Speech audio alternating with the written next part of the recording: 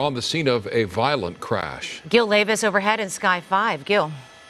Sharon, Micah, it's a three-car crash here. This is at the intersection of West Cameron Avenue and South Sunset Avenue here in West Covina. You can see the intersection is completely shut down. Three cars, this is one of them here. A pickup truck right here in the center of your screen along with another vehicle there. That pickup truck on its side. Now the intersection is completely shut down as the West Covina Police Department investigates this scene. It's unclear as to how many injuries were involved in this wreck, but again, this is going to be shut down for quite some time. That's the latest overhead up in Sky 5.